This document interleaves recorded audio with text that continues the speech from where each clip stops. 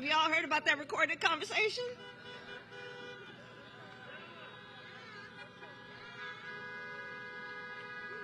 Well, it was, yes, certainly the voice of desperation. Most certainly that.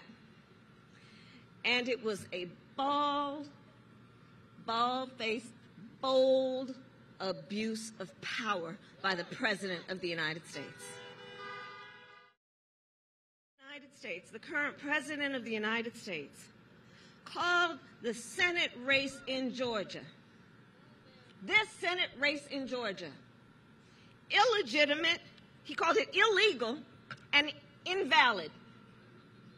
Illegal and invalid, suggesting that the people of Georgia are trying to commit a crime. The new year.